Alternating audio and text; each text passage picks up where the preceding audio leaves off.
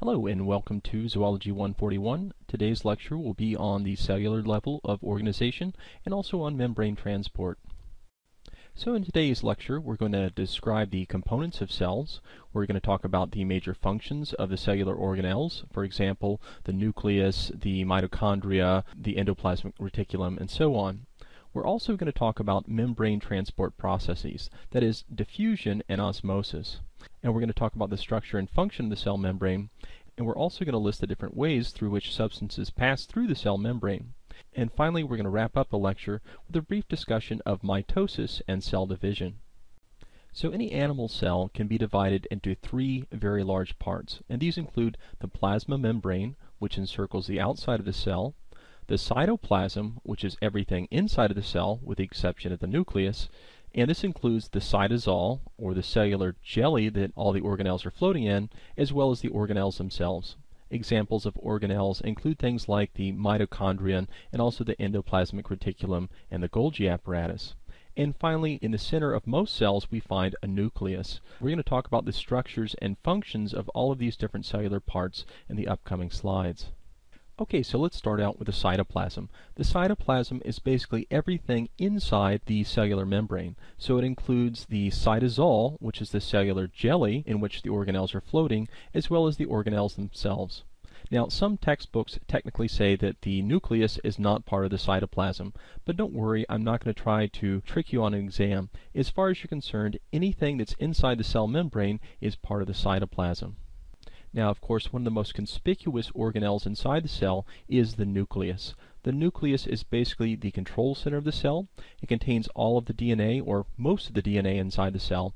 And remember, the DNA is a genetic blueprint. It allows the cells to reproduce, and it also allows them to manufacture proteins and other substances which are needed in the cell. Now, the nucleus itself is divided into two different regions. There is a nuclear membrane, which basically regulates passage of substances from the cytosol into and out of the nucleus. And inside the nucleus, we find something called the nucleolus. The nucleolus is a dark staining region where we synthesize things called ribosomes. And we'll talk about what ribosomes are in the upcoming slides. Now, of course, one thing that we find inside the nucleus is the DNA. Remember, the DNA is the genetic blueprint to manufacture new cells, but it also contains the instructions or recipes to make proteins and other substances that are going to be needed by the cells. So this DNA can be divided into different chromosomes. Now, a chromosome is basically a DNA molecule wrapped around a protein called a histone. And normally these chromosomes are not visible except during the time of cellular division. And we'll talk about that towards the end of the lecture. So suffice to say, we have several DNA molecules in each nucleus. In fact, each human somatic cell, and here somatic means body, has 46 chromosomes arranged in 23 pairs. And we'll talk about what the pairs of chromosomes mean here in a minute. But to recap, a chromosome is simply just DNA wound around a protein, and these chromosomes, of course, are found within the nucleus. Now, one of the first organelles we're going to find outside the nucleus is something called a ribosome. Remember, the ribosomes were actually manufactured inside the nucleolus of the nucleus. And the ribosomes themselves are composed of something called ribosomal RNA as well as some protein. Now remember, RNA is another type of nucleic acid, and it stands for ribonucleic acid. Unlike DNA, RNA molecules are single-stranded, whereas DNA molecules are double-stranded. So there's two different types of ribosomes that can be found in the cell. Some ribosomes are classified as free ribosomes because they are found loose in the cytosol, that is, floating around in the cellular jelly. And these ribosomes are destined to synthesize proteins that are going to be used inside the cell. On the other hand, some other ribosomes are found attached to membranes of other organelles, and these are called bound or membrane-bound ribosomes. So they're attached to organelles such as the endoplasmic reticulum, or some may be attached to the nuclear membrane. So these also synthesize proteins. However, they synthesize proteins that are going to be needed for the plasma membrane, or more importantly, for export out of the cell. Now, there's also ribosomes that are associated with the mitochondria, and as you might expect, these ribosomes synthesize proteins which are exclusively needed by the mitochondria. So the big picture here is that ribosomes synthesize protein, and we find ribosomes in two places. One, free ribosomes floating out in the cytosol, and these are going to make proteins for use inside the cell, whereas membrane-bound ribosomes are attached to organelles, and they're going to make proteins for use either in the cell membrane or for export outside of the cell. So we said before that the nucleus was the command center of the cell, and of course the nucleus contains the DNA molecules, which are important for cell replication, but also for directing the cell's activities. And one of the most important activities that the cell does is to manufacture protein. In fact, most of its day is spent synthesizing protein, either for use in the cell or out of the cell. And the proteins that are made by the cell will determine both the physical and chemical characteristics of the cells. Now, the instructions to make these proteins, of course, are going to be found on our DNA molecule, which is located inside the nucleus. And the process of making proteins can be divided into two very large steps. The first of these is called transcription, and the second one is called translation. Now, if you've already read your textbook, you know that it goes into very fine detail on the process of transcription and translation. And this is an area where I'm going to pull back and not hold you responsible for everything that is in the textbook. So please do read the chapter, and please do read the section on transcription and translation, but know when it comes to an exam, I'm primarily going to ask you things that are found in the lecture. So first, let's start out with the process called transcription.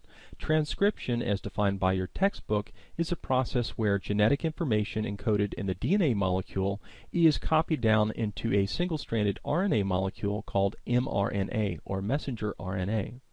And this is going to be the instruction set that the ribosomes use to translate or synthesize the protein. Now, to think of it in another way, I want you to think of the DNA molecules inside your cell as being a very ginormous cookbook. And this cookbook contains lots and lots of recipes. But in this case, we don't want to make all the recipes at once, we just want to make a single recipe. And in this case, the recipe is going to be for a protein. So imagine going to your grandmother's cookbook and you find a recipe that you want to make. You're going to copy that recipe down onto a piece of paper, and this is analogous to transcription. We go to the cookbook, we find a single recipe, and we copy it down. But instead of copying that recipe down onto paper, we're copying it down into the mRNA, or messenger RNA molecule. Now, once that copy's been made, the messenger RNA molecule can leave the nucleus and enter the cytosol, where we begin the next step. The second step is called translation. As defined by your textbook, this is the process where we read the mRNA transcript and we begin to assemble the polypeptide or protein using the various amino acids. Now remember, the ribosome is the organelle responsible for translating this mRNA transcript into an actual protein or polypeptide. So again, we're going to talk about analogy. We already said that the mRNA transcript was like a single recipe copied down out of a very giant cookbook. If we follow that analogy, the ribosome would be the cook or the chef. The ribosome's job is to read that mRNA transcript and assemble the amino acids in the correct order in order to make the proper protein. And that's exactly what happens during translation. Basically, the ribosome reads through the mRNA transcript, which we said was like a recipe, and based on the instructions in that recipe, it will assemble the amino acids in the correct order in order to generate a polypeptide. Now, it's important to realize that proteins can be very, very large molecules, and so we often have more than one ribosome working on translating this protein at one time. And oftentimes we call this a polyribosome complex. And it's basically like having several different chefs in the kitchen working on one very large meal. So the chefs are reading the information from the recipe, that is the mRNA, and they're translating that information into the actual protein by assembling the amino acids in the correct sequence. So to recap, remember that protein synthesis involves two steps: transcription and translation. Transcription is a process that happens inside the nucleus, and that's where we copy down a small segment from the DNA molecule into a single-stranded RNA molecule. And we said that that segment was essentially like a recipe for an individual protein. Now that mRNA transcript will then leave the nucleus and enter the cytosol, where our ribosome will basically read the information from that mRNA molecule and assemble the protein by putting individual amino acids together. So again, translation is the process of taking that recipe and translating it into a functional protein. and translation happens outside the nucleus. So that's just a quick and dirty explanation of the processes of transcription and translation. As I said, I'm not going to require you to know all the wealth of information that's covered in the section of translation and transcription in your textbook, but I do want you to read this portion of the chapter so that you'll be more familiar with how the process works. Now, we said in the last slide that it's basically the ribosome's job to translate the recipe, or mRNA, into an actual amino acid sequence that will eventually become a protein. So we said the ribosomes are essentially the chefs or the cooks. Now remember that ribosomes can be located in two different areas of the cell. Some are floating around free in the cytosol, and in that case they're going to make proteins for use inside the cell. And some are membrane bound, that is, they are associated with organelles, and in this case they're going to synthesize proteins for use outside of the cell. So some of these ribosomes are associated with something called the endoplasmic reticulum. The endoplasmic reticulum, or ER, is a network of membranes that form flattened sacs or tubules called cisterns, and these are confluent or connected to the nucleus. Now there are two different types of endoplasmic reticulum. Rough endoplasmic reticulum, or rough ER, is continuous with the nuclear membrane and has an outer surface that is studded with ribosomes. And these are membrane-bound ribosomes. And what do ribosomes do? That's right, they synthesize proteins. So in this case, the function of the rough ER will be to synthesize proteins for use either in the cell membrane or for export outside of the cell. Smooth ER, on the other hand, is found at the periphery or towards the outside of the rough endoplasmic reticulum. Now, smooth ER does not have any ribosomes, and that's why we say it's smooth. And because it doesn't have ribosomes, we know that it cannot secrete or make proteins. What the smooth ER does do is that it is responsible for making lipids. For example, if you eat a very high carbohydrate diet but have no fat in your diet, your smooth ER can basically convert those extra sugar molecules into fat that can be stored throughout the body. So one essential role of the smooth ER is to synthesize lipids. Another role of the smooth ER is to detoxify certain types of compounds, and we'll talk about this more as the lecture progresses. So in summary, the rough and smooth ER are really responsible for synthesizing and making molecules. The rough ER synthesizes proteins, whereas the smooth ER synthesizes lipids. The smooth ER is also responsible for detoxifying chemicals and also storing calcium ions that are going to be needed for muscle contraction. We'll talk more about the smooth ER when we get to the section on muscle physiology. So here's a picture of both the rough and smooth ER within the cell. On the left side of the screen, you can see the nucleus, a very large organelle, and connected to that is our rough ER. There's actually pores that allow passage of mRNA from the nucleus into the rough ER. And remember, the rough ER is called rough because it is studded with the ribosomes that are going to be making proteins. Now, connected on the outside of the rough ER, we find the smooth ER. Smooth ER does not have any ribosomes, it does not secrete protein, but what it does do is detoxify certain compounds and also synthesize lipids.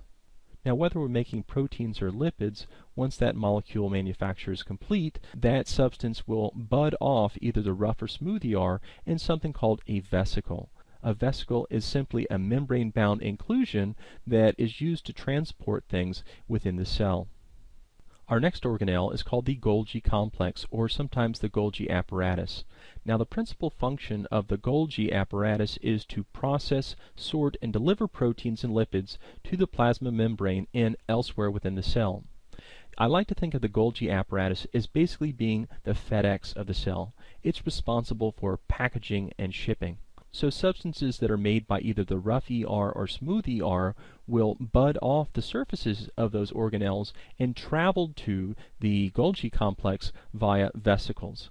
Now, once they enter the Golgi complex, it will modify these molecules and get them ready for export out of the cell, or they will direct them to other organelles within the cell, for example, maybe the lysosomes. We'll talk more about the Golgi complex in the upcoming slides, but the big thing you need to remember is Golgi complex is the FedEx of the cell, responsible for packaging and shipping. So here you can get an overview of how the Golgi complex works. at the right side of the screen, you can see a vesicle that is budding off the rough endoplasmic reticulum. And remember, if it's coming off the rough ER, it's probably carrying a protein or polypeptide that is eventually destined for use outside of the cell. And so this substance or molecule will bud off of the rough ER in a vesicle, which is a membrane-bound inclusion, and it will travel to the Golgi complex. Then that vesicle will fuse with the Golgi complex, extrude that protein in the inside of the cisternae or sacs of the Golgi complex, and in the process of moving across the Golgi complex, the protein will be modified. A lot of times we make proteins that are in an inactive form. For example, we have proteins that will be used to digest protein inside the stomach. Now, think about if you're making a protein digesting enzyme inside of your cell. Why would you not want that to become active inside your cell? Well, the answer is because it would possibly digest your own cellular proteins, and that would be bad. So initially that protein is made by the ER in an inactive form. It travels to the Golgi complex, and the Golgi will further modify that protein and get it ready to become activated. Now once that happens, the modified protein will then bud off the distal face of the Golgi and travel to the cell membrane where it will be secreted. That is, the secretory vesicle fuses with the plasma membrane, and the contents of that vesicle are extruded outside the plasma membrane into the extracellular fluid. Our next organelle is the lysosome. A lysosome is a membrane-enclosed vesicle that contains powerful digestive enzymes. So basically it's like a cellular stomach, and its purpose is to digest large molecules and break them up so they can be used inside the cell or so they can be gotten rid of. Now the internal pH of the stomach can become quite acidic, a pH of around 5.0, and one of the reasons we have these lysosomes is to, one, get rid of any foreign substances that enter the cell, and two, for the process of autophagy. Autophagy basically means self-digestion. And what happens here is that we sometimes have organelles or parts of the cell that are no longer functioning. And so we can generate new organelles quite easily, but we also have to have a way of getting rid of the old organelles. Otherwise, it would be like, one of those houses you see that has all the cars stacked up in the front yard and none of them work. And so the function of the lysosome here is to act more as a garbage man. They chop up these old organelles and recycle their components to be used in new organelles. Now, in order to do all this cellular digesting, the lysosomes have to have some pretty powerful hydrolytic enzymes. And of course, this is a good thing if we're just going around and recycling worn out organelles. But what happens when somebody dies, or at least when their cells die, is that these lysosomes can basically leak a lot of these enzymes into the cell, and this leaking of powerful protein digesting enzyme will cause something called autolysis. Autolysis is basically self-digestion. The powerful enzymes within the lysosome leak out and digest the cells. And in part, this is responsible for the relatively rapid decay that happens to humans and other animals after they die. So this slide shows a schematic of how lysosomes are used both to digest large food molecules, but also to recycle worn-out organelles. So at the left-hand side of the screen, you can see a large endocytotic vesicle moving into the cell membrane, and this vesicle will fuse with the lysosome. The lysosome will basically eject its digestive enzymes, digest the molecules within the vesicle, and then they can be used throughout the cell. The other thing that we can do is, again, recycle worn-out organelles. So on the right-hand side of the screen, you can see a lysosome that appears to be ingesting what might be a mitochondria. Now, as we're going to find out, mitochondria are the powerhouses of the cell and are going to be responsible for generating ATP. But they do occasionally burn out, and so it's the lysosome's job to basically break this mitochondrion down and recycle its proteins and the other cellular components. Now, similar to the lysosomes, we have the peroxisomes. So peroxisomes are similar in structure to lysosomes, but they tend to be much smaller. Just like lysosomes, they contain very powerful enzymes, but in this case the enzymes are used to detoxify various types of organic compounds.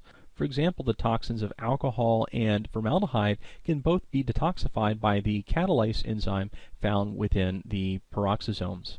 Another toxin that's generated within the cell as part of its normal metabolism, it's H2O2. basically hydrogen peroxide. Now, hydrogen peroxide is the stuff that you put on cuts. You see it bubbling up, but it's definitely something we don't want to have a lot of inside of cells because it can be very deleterious to protein functioning. And so we want to get rid of as much of this hydrogen peroxide as quickly as possible.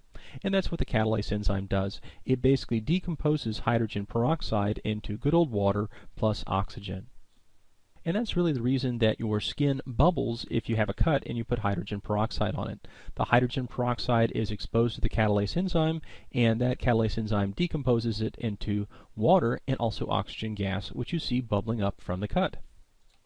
Now, because the catalase or peroxidase enzyme has this special ability to decompose hydrogen peroxide into water and oxygen, we can basically use it as a presumptive test for human tissue and human blood in crime scenes. And so you've probably seen this test on the CSI detective shows. At the left you see a picture of the Kastle-Myers test, and this is a presumptive test for blood. Basically, if you find something at a crime scene, it's red looking, it could be blood, but you're not sure, you just simply run a swab over that, treat it with some hydrogen peroxide and some phenolphthalein, and if that fluoresces, that indicates that the catalase or peroxidase enzyme is present, and that stain may be human blood or at least some type of animal blood. Now, another forensic test that uses the same sort of chemistry is called the luminol test. The luminol test, basically you spray a combination of hydrogen peroxide and this special luminol substance onto an area you suspect might have been contaminated with blood, and it will fluoresce bright blue for about 30 to 60 seconds. And again, this is because of the presence of that catalase enzyme. And we also see the same type of activity with hemoglobin. Any surface that's had a significant amount of hemoglobin on it, even if it's been cleaned up, will continue to fluoresce after it's been sprayed with a luminol spray. So if we get a chance in lab this semester, I'll get out some luminol or at least a Kastle-Myers test and let you all try this out. And remember, this all goes back to the production of catalase or peroxidase by the peroxisomes. Okay, our next organelle is the mitochondrion. Mitochondria is plural and mitochondrion is singular. So the mitochondria are basically the sites of ATP production in the cell, and they do this by catabolizing large molecules into smaller molecules, and in the process they produce the ATP molecule. Remember, ATP is basically the energy currency used within the cell. Okay, so it's fair to say that the mitochondria are basically the powerhouses of the cell. They're the ones that are generating the energy for the cell to do work. Now, the interesting things about mitochondria is they actually self-replicate and they actually have their own DNA. And as it turns out, this DNA is actually inherited just from your mother, not from your father. And so we can use mitochondrial DNA to look at how people are related and how different populations are related as well. Now, we'll talk a lot more about the mitochondria next semester, but for right now, the big picture is that it's a double membrane organelle and that its job is to convert food energy into an energy that can be used by the cell, and that is ATP. Okay, another thing that we have to go over is something called the cytoskeleton. Remember that cyto means cell, and here skeleton, we're talking about something that gives the cell structure. So cells come in various shapes and sizes, and the way that they're able to maintain their particular shapes is due to cytoskeleton elements. And these include things like microtubules and microfilaments. They're basically the internal scaffolding within a cell that allows it to have its special three-dimensional structure. Another thing that these cytoskeleton elements do is that they basically form little bitty monorails over which vesicles can travel throughout the cell. You know, up to this point we've been showing vesicles that just move from one organelle to another and somehow get to the right place. But in truth, many of these organelles are traveling along these invisible protein strands within the cell called microtubules or microfilaments. Now, an important concept to realize about the cytoskeleton is that it's continuously reorganized based on the present function of the cells. In addition to forming the basis for the internal scaffolding within the cells, the microtubules and microfilaments can also be organized into structures that extend away from the cell membrane. And these include two things called cilia and flagella. Now, cilia are very numerous short hair-like projections which extend from the surface of the cell and basically function to move materials across the surface of the cell. On the other hand, flagella, or flagellum is singular, are similar to cilia, but they tend to be much longer, and usually cells just have one or two of them. The only example of a flagellum in the human body would be on a sperm cell, and most sperm cells, at least normal sperm cells, only have one flagellum. And the purpose of this flagellum is actually to propel the cell forward. So at the top left side of the screen you can see an example of a ciliated epithelium. We'll talk about epithelia in the next chapter, but basically these are the tissues that we find lining the surfaces of the body, but also lining internal cavities. And so this epithelium we see here is going to be something we find lining the respiratory tract, so the trachea. And it has these special cells that secrete mucus, whereas other cells have a ciliated epithelium above them. Because the mucus is there to trap solute particles and things like that, but remember that mucus has a limited lifetime. And so the cilia on the top of the cells are basically going to be beating very, very quickly and moving that mucus up towards the pharynx, where it can eventually be coughed out or swallowed.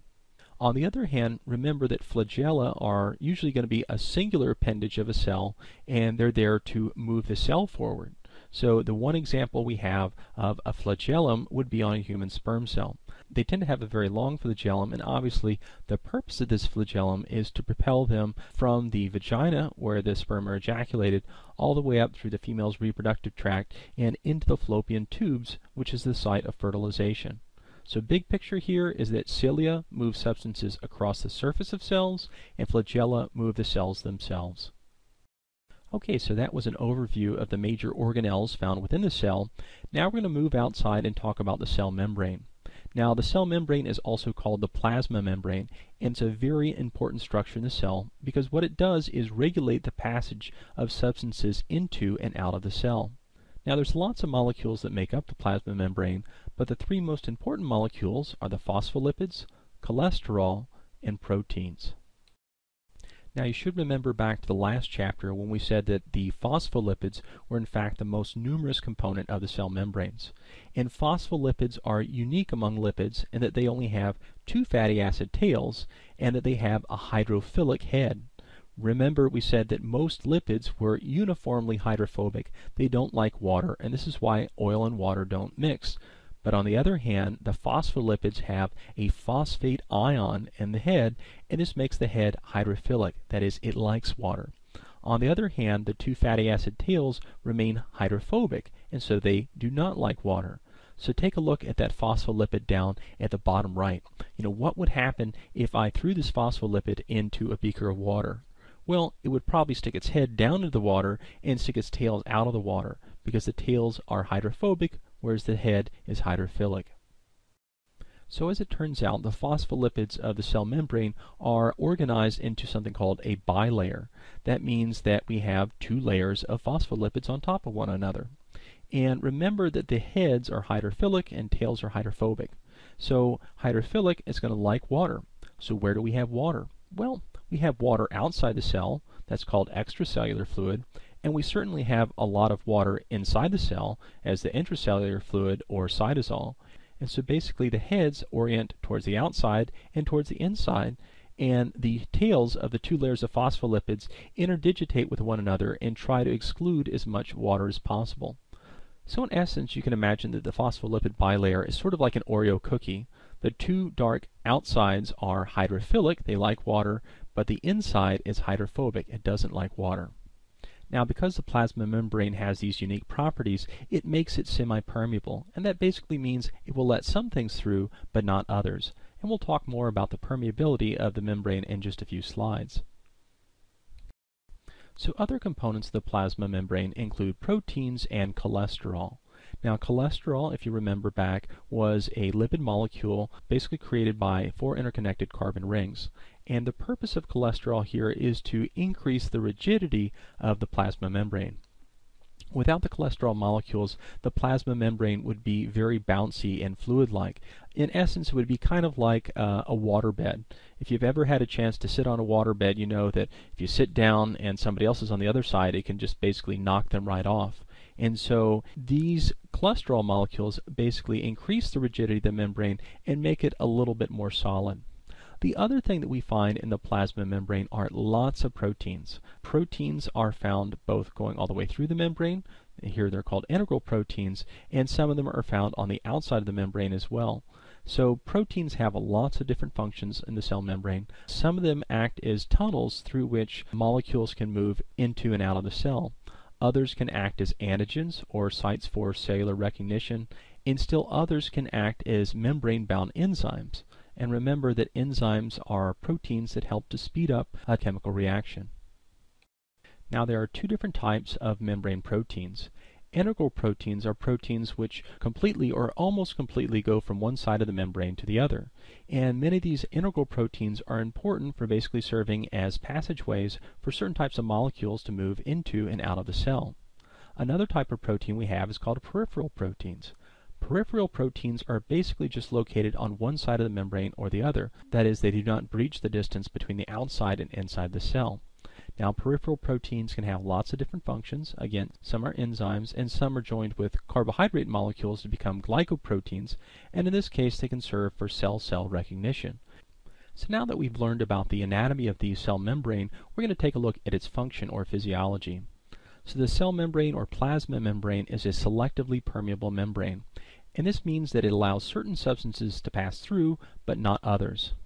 Now, molecules can cross the plasma membrane in three different ways. The first of these is something called passive transport. Now, passive transport is a downhill movement of molecules from one side to the other. And this basically requires no energy, but it does require something called a concentration gradient. On the other hand, we can use something called active transport to move molecules against their concentration gradient. However, this will use energy. And the third type, endocytosis-exocytosis, is actually a special type of active transport, which we'll cover in subsequent slides. Now, the first transport mechanism we're going to talk about is passive transport, and passive transport, remember, does not require any external energy input, but it does utilize a process called diffusion. And diffusion is the natural tendency of a substance to spread out, moving from an area of high concentration to an area of low concentration. For example, take a look at the figure at right, and you can see in the leftmost beaker that I've just placed some food coloring molecules in the beaker of water. Now, initially, these food coloring molecules are most abundant or most concentrated at the bottom of the beaker. But look what happens over time. The dye molecules begin to spread out until at the right-hand side of the screen, you can see that the food coloring molecules are equally distributed throughout the beaker of water. And this is a characteristic of diffusion, and that it eventually leads to a uniform concentration of the solute in the solution. Now, the solution could be water, or the solution could even be air. So think about somebody that walks into a classroom and all of a sudden decides that they want to apply some perfume or some cologne. Now, initially, the people around that person are going to become aware of that cologne or perfume, but over the next 30 minutes or so, that perfume is going to spread out throughout the classroom until it becomes uniformly distributed. That is, everybody in the room can smell the perfume. So in a nutshell, diffusion is the movement of a substance from an area of high concentration to an area of low concentration, and it doesn't require any external energy input. Now, one question you might be asking is, what exactly is moving these solute or dye molecules around? Well, it happens to be the kinetic energy of the solution. In this case, the solution here that you see in the figure is water. And water is a liquid, and liquids have molecules that are moving around. And so as those molecules move around, they're going to inadvertently bump into some of those dye molecules and move those around too. Now, the same thing also happens in a gas. Again, think of that classroom and the person wearing the perfume. What's moving those perfume molecules around? Well, it's the oxygen and the nitrogen and the other gases in the air. As those gas molecules move around, they inadvertently bump around those perfume molecules as well until they're equally distributed throughout the classroom. So there are several factors that can affect the rate at which diffusion happens. And these are very important because we're going to talk about them in lab as well as in lecture. So these include things like the steepness of the concentration gradient.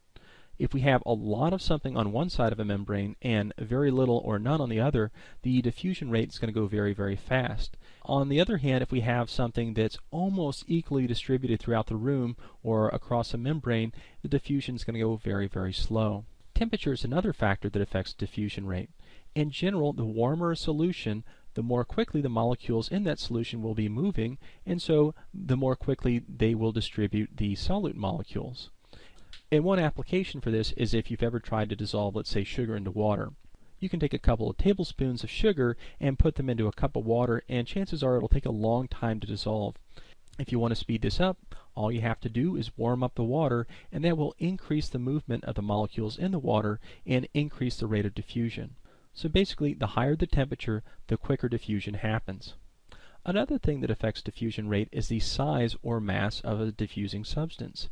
In general, small molecules move more quickly than larger molecules. And so if we have a small dye molecule, it can move more quickly through water than a large dye molecule.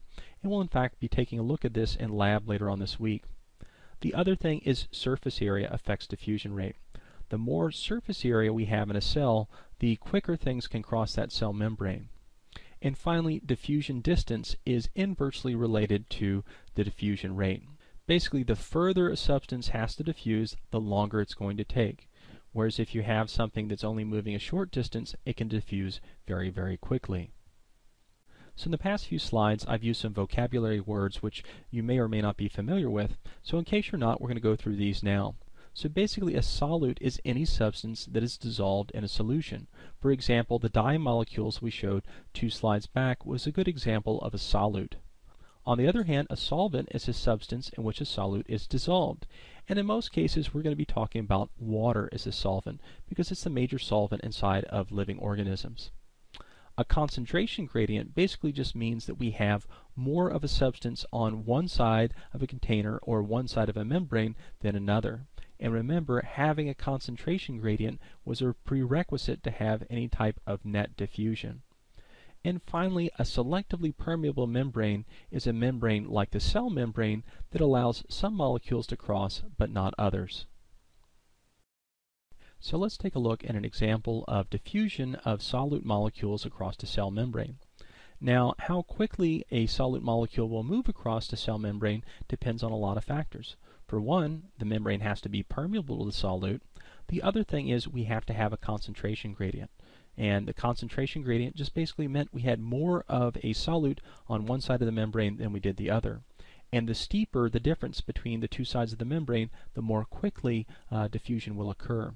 And so if the membrane is permeable to the solute, basically the solute molecules will move across that membrane, going from an area of high concentration to an area of low concentration until eventually we reach equilibrium.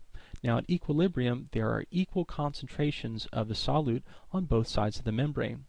Now this doesn't mean that molecular motion stops, but it simply means that every time a dye molecule moves from the left side of the screen, another one moves from the right side of the screen. So at that point we say that we're at equilibrium. We're now going to take a closer look at the process of diffusion by observing the diffusion of sugar molecules throughout a water solution in a U-shaped tube. So here we have our U-shaped glass tube, and imagine that it's filled with water. So water is going to be our solvent and sugar molecules will be our solute. So we're going to start out by dropping 4 sugar molecules into the left-hand side of the tube and 12 sugar molecules into the right-hand side of the tube. So the question now is, what's going to happen? Well, remember back to the principles of diffusion. Basically, diffusion is the movement of a substance from an area of high concentration to an area of low concentration. So the sugar was initially more concentrated on the right side of the tube than it was on the left side of the tube. And what this means is that the sugar will diffuse from the right side, where it's more concentrated, to the left side, where it's less concentrated. And this net diffusion will occur until we reach equilibrium. That is the point in which the sugar is equally distributed throughout all parts of the tube. Now remember, once this equilibrium occurs, that doesn't mean that the molecules stop moving, but only that they move equally in opposite directions. So now that we've talked about simple diffusion, we're going to go on to talk about a special case of diffusion called osmosis. Osmosis is the diffusion of water across a semi-permeable membrane. And in most cases, the membrane we're talking about is the cell membrane. Now, just like any other substance, water diffuses by going from an area of high concentration to an area of low concentration. That is, it likes to go from an area where there's a lot of water to an area where there's less water. However, the diffusion of water is also affected by solutes. So it tends to go towards an area where there's more solute because that's an area that has less water. So in essence, the net diffusion of water will always be to an area of higher solute concentration. Now, if you're like most people, you're probably having a hard time wrapping your mind around this osmosis versus diffusion thing. If so, all you need to remember is one thing. Solutes suck. And that doesn't mean that solutes are a drag or they're bad, but what it does mean is that solutes, like salt, tend to pull water towards them. Said in another way, water tends to move towards an area of greater solute concentration. So if you take a look at the picture at the top of the screen, you can see the salt shakers chasing the slug. Well, many of you know, and probably some of you have even tried this, if you put salt on a slug, which I don't recommend or condone, it will kill the slug by drying it out. That is, the salt on the slug's back will literally pull the water out of the slug's body, causing it to die of desiccation or drying out. And so this is a concept that we're going to see several times throughout this chapter and next, that water always moves to an area of greater solute concentration. So to better illustrate the process of osmosis, we're going to go back to our U-shaped tube full of water. Now the only difference here is that we've now divided the left and right hand sides of the tube with a selectively permeable membrane. This membrane is permeable to water but is not permeable to sugar. So it will let water across, but it will not let sugar across. Now, just like in our last example, we're going to put 4 sugar molecules on the left-hand side of the tube and 12 sugar molecules on the right-hand side of the tube. And the question again is, what will happen? Well, we can start out in saying that if the membrane was permeable to glucose, the glucose would simply diffuse from right to left, just like we saw a couple slides ago. But remember now that the membrane will not let glucose across, but it will let water across. So what will happen? Now, because the solute molecules themselves can't move, water will be sucked towards the area of greater solute concentration. That is, water goes down its own concentration gradient from an area where it had a lot of water to an area where there was less water. That is, it went towards an area where there was more solutes. Again, if you can't keep this all straight in your head, just remember solutes suck. And there was more solute on the right-hand side of the tube, and so that's the direction that water's going to go. Now we use the term tonicity to talk about the concentrations of solutes both inside and outside of the cell. For example, an isotonic solution would be a solution that has an equal solute concentration to the inside of the cell. And so if you take a look here, you can see that we have the exact same ratio of solutes to water both inside and outside the cell. And remember here that the membrane is probably impermeable to our salts or solutes, and so water is going to be doing the moving back and forth.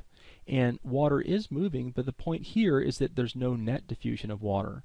Because the solute is equally distributed on both sides of the membrane, water moves from left to right at the same speed at which it moves from right to left. And so we can say that we are at equilibrium. On the other hand, a hypertonic solution would have a greater solute concentration than the inside of a cell. So here you can see we have a lot more solute outside the cell than we do inside the cell. Again, assuming that this membrane is relatively impermeable to our solutes, but permeable to water, what do you think is going to happen? Well, remember that solutes suck. That is, water is always going to be sucked to an area where there's more solutes. And because there's more solutes outside the cell, the water is going to be drawn across the cell membrane from inside the cell to the outside of the cell. On the other hand, a hypotonic solution would be a solution that has less solutes than what's inside the cell. And so think about which way water is going to go here. There's more solute inside the cell, so that's the way that water is going to go. Cells placed in a hypotonic solution will actually suck up or gain water because there's more solute inside the cell than there is outside the cell. So here's a figure from an older edition of the textbook which shows what happens to cells placed in the 3 different types of solutions. Now take a look at the left-hand side. You can see that we have a human red blood cell. We placed it in an isotonic solution. The arrows there indicate the movement of water. And because you can see that the arrows are the same size, this indicates that water movement in is the same as water movement out. And this is what we'd expect because an isotonic solution would have the same solute concentration that we would find inside of a cell. That doesn't mean that water stops moving, but that water moves into the cell at the same rate that it moves out of the cell.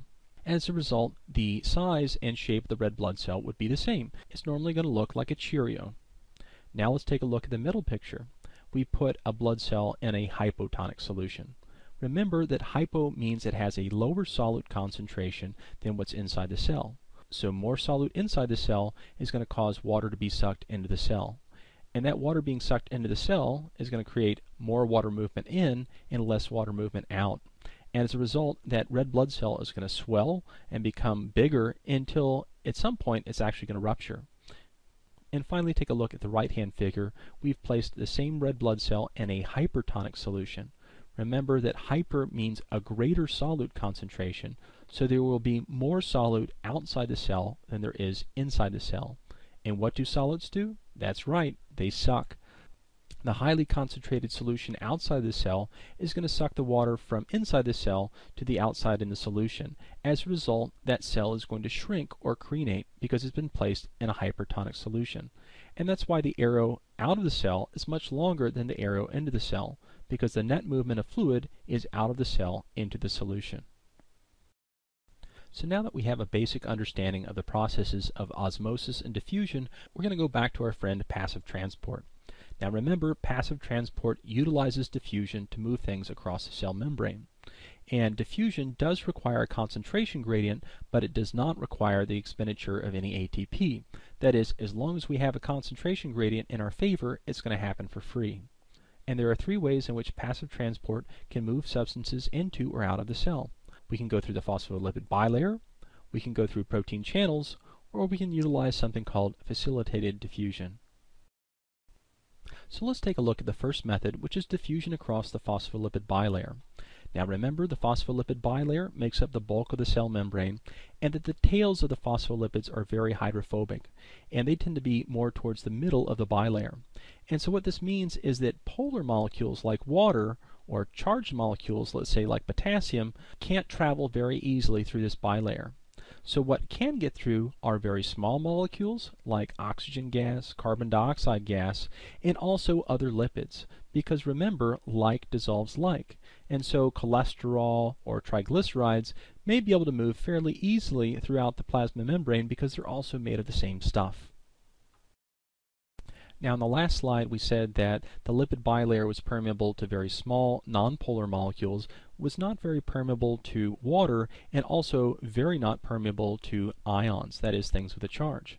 So how do we get things that have a charge or are polar across the cell membrane? And the answer here are protein channels.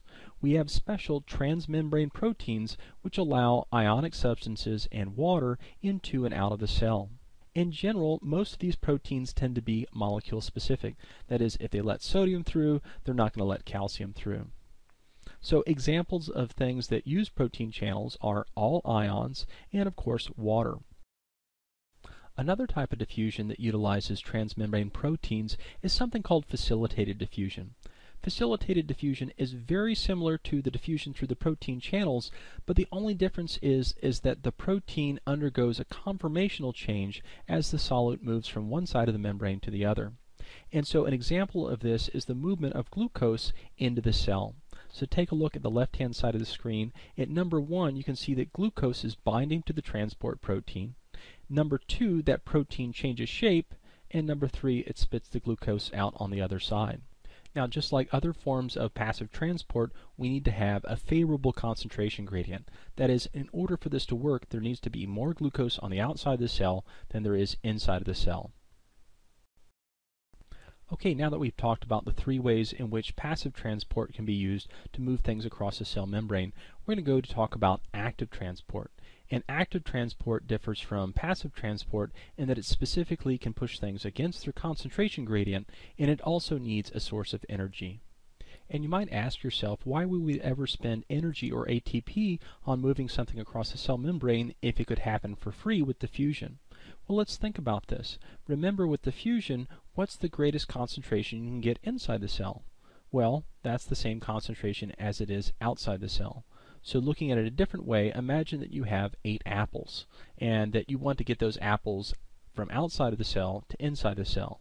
By using diffusion, the greatest number of apples you could get inside the cell would be 4, because once we had 4 outside the cell and 4 inside the cell, we would basically be at equilibrium. But let's say I really like apples, or let's say another molecule that's important to the cell, and I want to bring them all inside the cell. In that case, I can use active transport to literally pull things from an area of low concentration to an area of high concentration.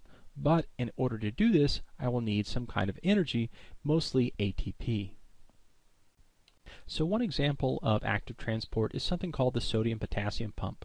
The sodium-potassium pump is literally a membrane protein that pushes all the sodium from inside the cell to the outside of the cell and takes all the potassium from outside the cell and puts it inside the cell. And not only does this move things against their concentration gradient, but it also moves them against their electrical gradient. And the sodium-potassium pump is really important for cellular metabolism, but also for generating a difference in charge across the cell membrane. And this is especially used by neurons or nerve cells that use this difference in charge to communicate between different areas of the body. So we'll talk more about the sodium-potassium pump later on, but just realize that anytime you see the word pump, we're talking about something that's utilizing energy, whether direct or indirect, to move a substance against its concentration gradient. Another type of membrane transport which uses energy and so would be called active transport is known as endocytosis and exocytosis. Now this is a type of transport used to transport very large molecules across the cell membrane.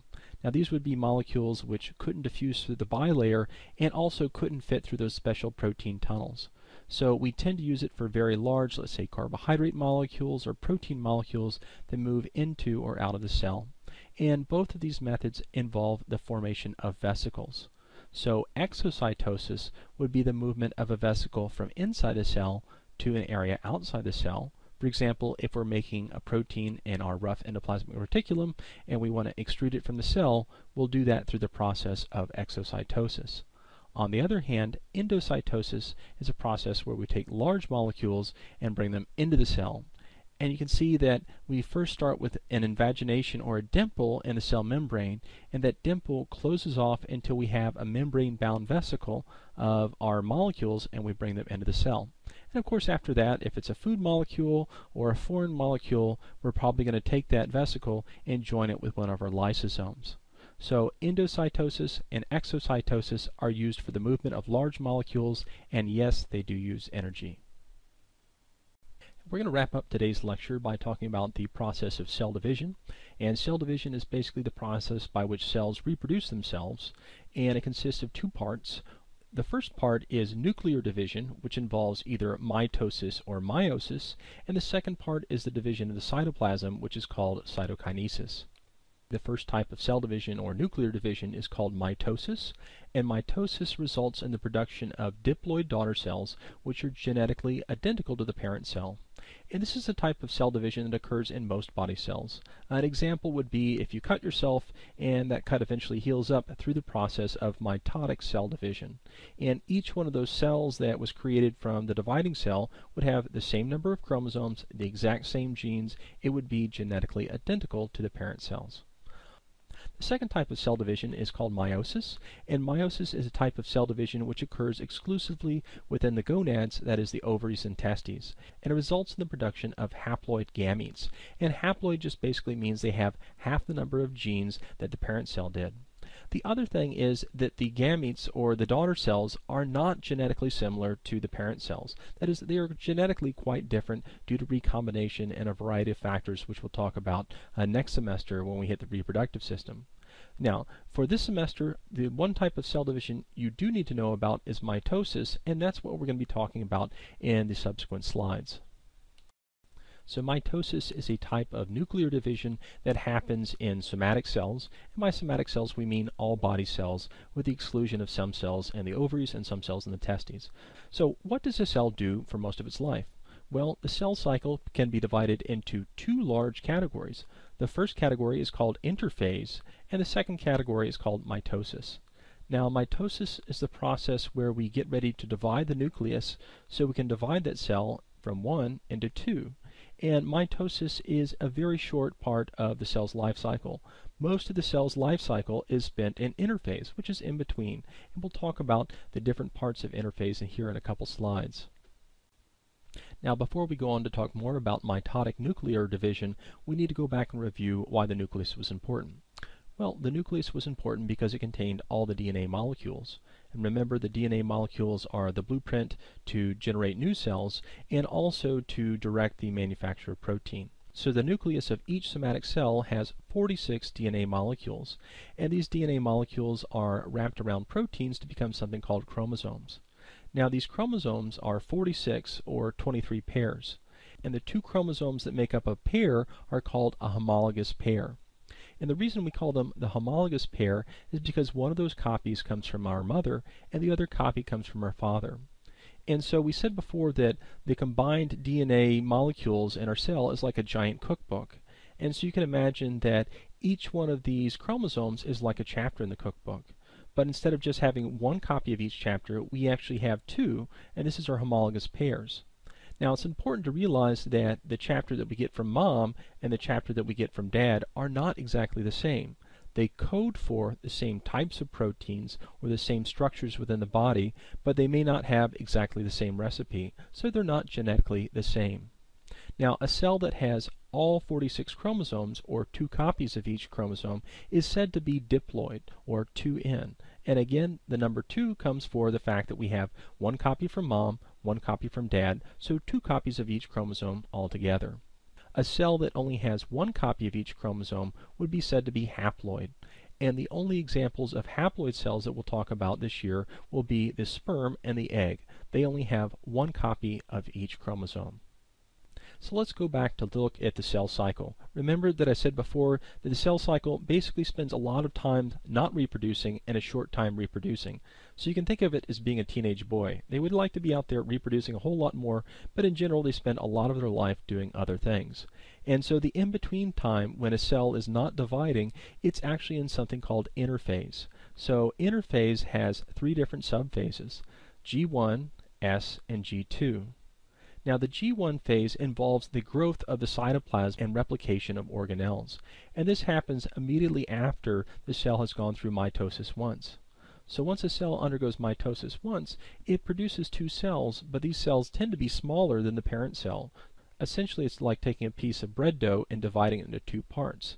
Even though we've gone from 1 to 2, the two parts are smaller than the parent, and so we need to grow those cells before they begin to divide again.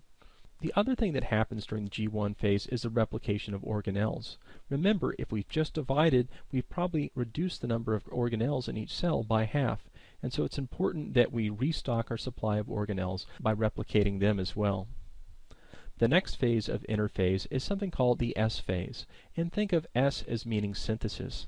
This is when we replicate our DNA molecules or our chromosomes. If you think about cell division and the fact that we want both of our daughter cells to have the exact same genetic information, we want to essentially photocopy our DNA so each cell will have the same information. So that's exactly what happens during the S phase. And finally, the G2 phase is a phase of continued cytoplasmic growth and also the production of enzymes and other molecules which will be necessary for mitotic cell division. So let's take a look at what happens during the S phase, or synthesis phase of interphase. Again, this is the time when we're synthesizing copies of our DNA molecules so that each of the future daughter cells will have all the genetic information it needs. Basically what happens is the DNA molecule, which is an alpha helix, unzips, and then mirror copies are formed by synthesizing nucleotides that are complementary to the existing nucleotides on the single strand. Remember that A always pairs with C and T always pairs with G. And so if we know the code on one side of the strand, we also know what code should be laid down on the opposite side of the strand as well. And this process results in the production of two completely identical DNA molecules. So in addition to being able to tell me what goes on during interphase, you should be able to recognize what a cell would look like if it were in interphase. And in fact, most of the cells that you're going to see in lab are in interphase because it is the longest time of a cell's life cycle. So during interphase, we see a cell under a microscope, and we can see a very distinct nucleus that is distinct from the cytoplasm, and we may see a bunch of fuzz inside the nucleus, but we don't see distinct chromosomes. And that's because the chromosomes are unwound in the nucleus during interphase. The DNA has been unwound from the histones, and that's because the DNA is actively being read and transcribed throughout the cell. So basically, if you see a cell that looks like something on the left-hand side of the screen, you know that it's in interphase because we have a distinct nucleus and we don't see any chromosomes inside that nucleus. Okay, and so that was interphase. Interphase is one of two major parts of the cell's life cycle. In fact, it's the major part of a cell's life cycle. Everything else that happens is during the mitotic phase. And the mitotic phase has several subphases that we're going to learn about, including prophase, metaphase, anaphase, and telophase. And remember, mitosis is specifically the division of the nucleus into two nuclei of the future daughter cells. And in many textbooks, we also lump in cytokinesis along with that as well. That is, the cell is actually dividing the cytoplasm as well. But your textbook now looks at these as being two distinct events that are happening at the same time. So the first subphase of mitosis is called prophase. Remember, pro means before or sort of getting ready. And so prophase is getting us ready for nuclear division. And what happens here is the chromatin, the DNA inside the nucleus, condenses into visible structures, which are called chromosomes. Remember, that's just DNA wrapped around a protein. The other thing that will happen is the nucleolus and nuclear envelope will begin to disappear, and by the end of prophase they are completely gone. And this is because we're going to have some unique structures reaching in to grab a hold of these chromosomes and sort them out, and so we can't have a nuclear membrane getting in the way. The other thing that's happening is we have centrosomes are moving to the opposite side of the cell, forming something called the mitotic spindle. Now the mitotic spindle, you can see those yellow little thread-like things. These are special microtubules that will reach into the dissolving nucleus and grab a hold of the chromosomes to arrange them in a specific order. The next phase of mitosis is called metaphase, and I want you to remember meta is meaning middle in this case, because during metaphase the chromosomes have been pulled to the center of the cell and lined up along something called the equatorial line. And this is because our microtubules have grabbed a hold of the centromeres or central region holding the left and right chromatids together. And so on the left-hand side of the screen you can see what this looks like as far as a conceptual view, and on the right-hand side of the screen this is an actual cell that's in metaphase. All the chromosomes are organized in a single line going down the metaphase plate of the cell. The next phase is anaphase. Anaphase is characterized by the splitting and separation of the centromeres and the movement of the two sister chromatids of each pair towards opposite parts of the cell. Now remember, we said earlier that these sister chromatids are in fact genetically identical to one another. Remember what happened during the S phase of interphase.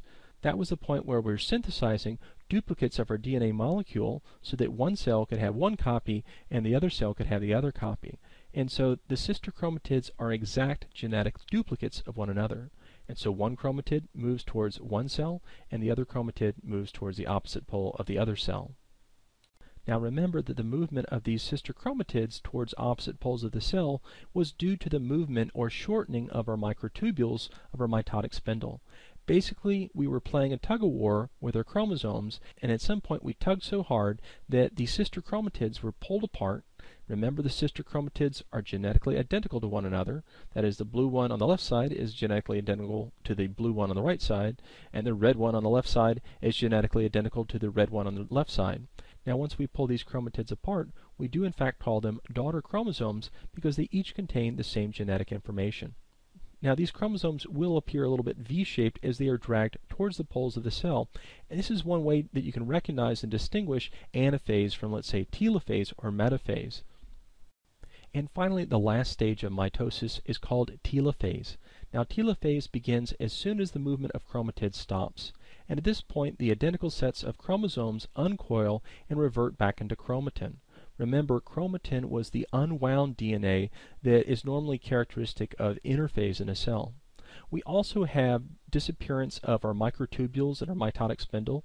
We've just divided our nucleus, so we don't need that anymore. And finally, we have a new nuclear membrane or envelope forming. And so the cell goes back to looking much like it normally does during interphase. And by the end of telophase, we will have new nucleoli within each of these nuclei.